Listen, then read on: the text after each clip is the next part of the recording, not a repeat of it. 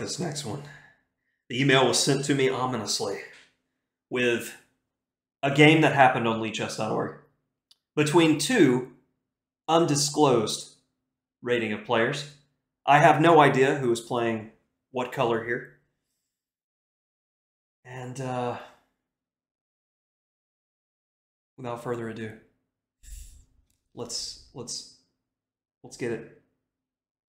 And I think I need to swap colors here. Yeah, I'm going to swap colors. Okay. Because it's a King's Indian, and I just want to be on the black side of this anyway.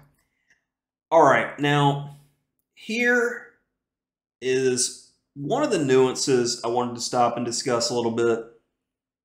This is just, you know, perfect classical King's Indian so far, and white has a lot of options for development.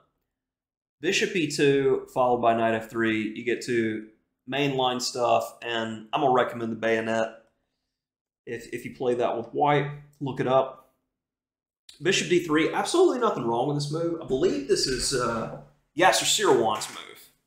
I've seen in some King's Indian books, this move is named after him. And after castles, this next move by white kind of hurt me some, because if you're going to play knight f3, play it with the bishop on e2. And if you're going to play the Seirawan variation, the benefit of putting the bishop on d3 is you have flexibility to do a lot of things. You can play f3 and transpose into a samish. You can play f4 and go into an odd four pawns attack situation. You can play bishop g5 and then f4 and hybridize this boss. Knight f3 is one of the worst moves in the position because it ruins some of the flexibility with all these other plans. That's why I would strongly recommend going with knight ge2. And let's look at a quick game between Daniel Fernandez and Mel Mukin in Canberra 2021. And I probably butchered some names in the place.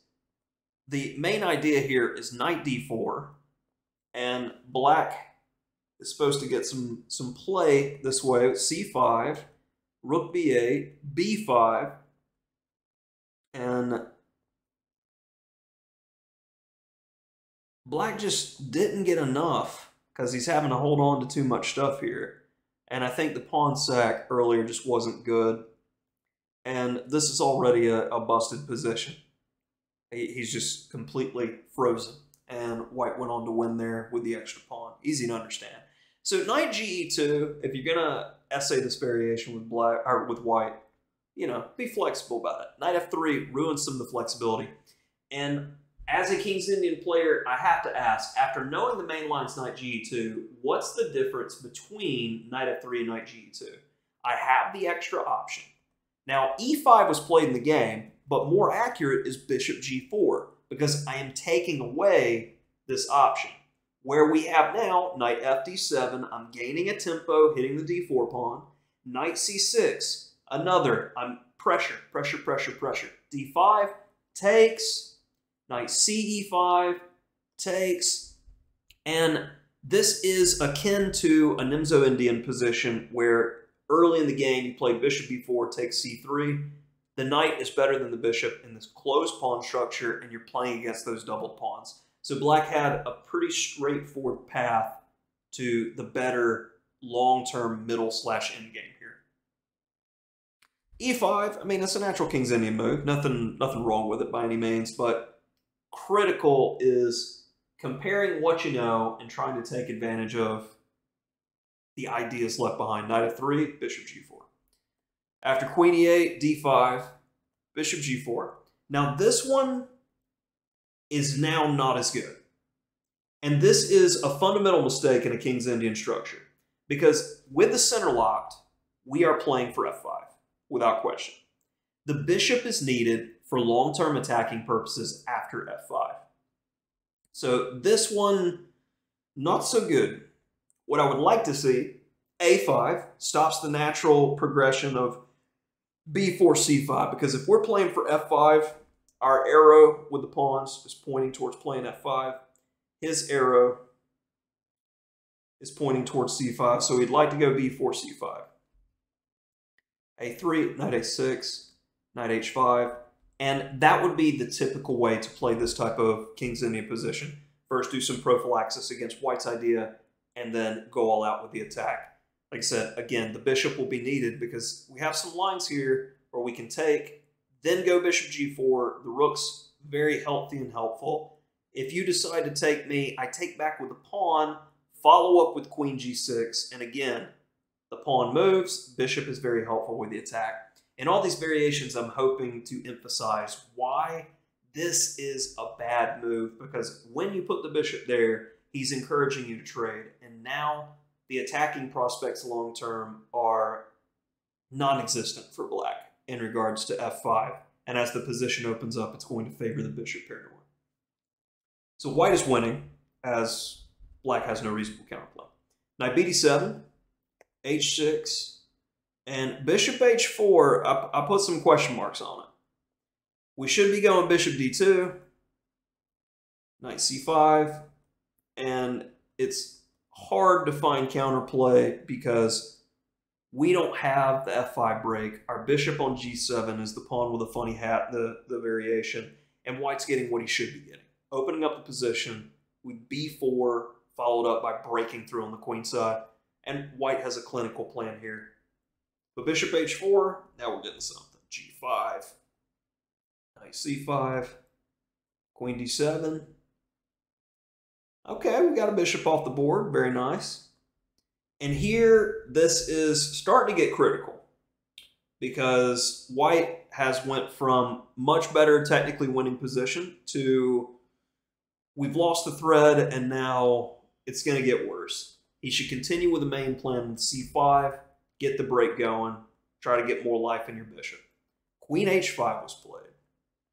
Mr. Natural over here, f5. Big threat, getting some space. f4 at the right moment, f3. Queen's starting to look a little suspect on h5.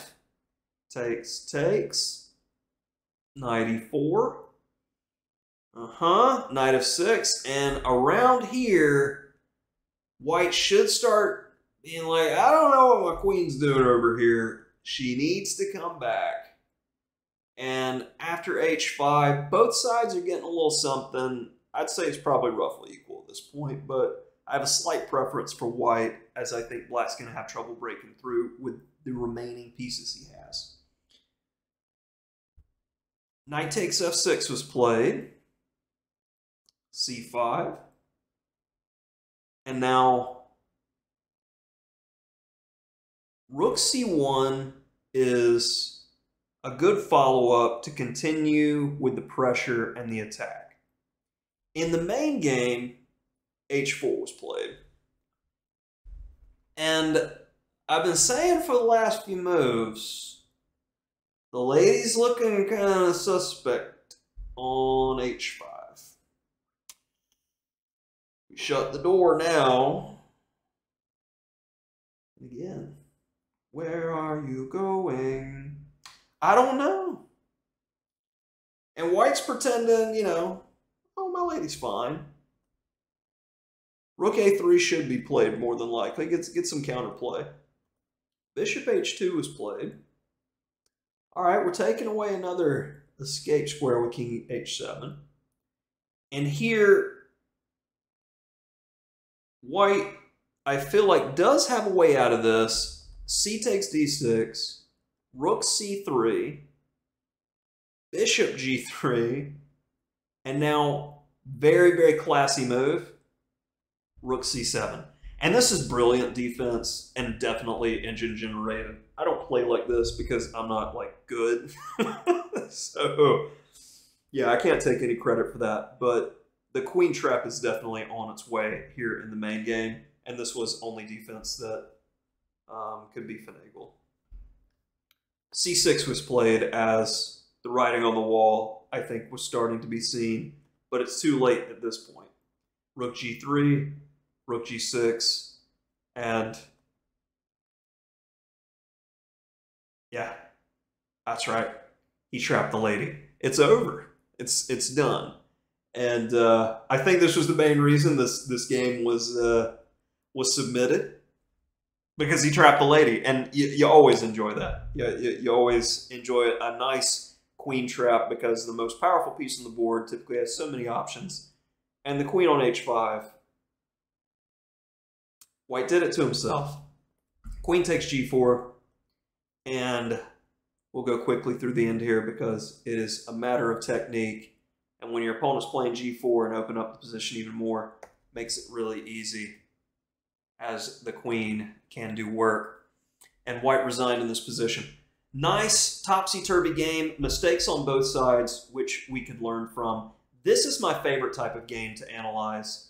I have no idea the ratings of the players. I'd like to at least have that context in the future. But overall, very interesting game where we're able to see long-term ideas on both sides in an opening. I mean, especially if this is an opening I know pretty well for both colors.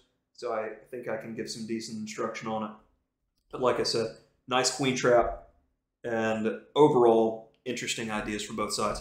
Thank you for your submission, and as always, for viewer game analysis, want your game analyzed? Send your game to nmbtillis@gmail.com. Like and subscribe to the channel. Hit that bell notification. Help us out. Thanks.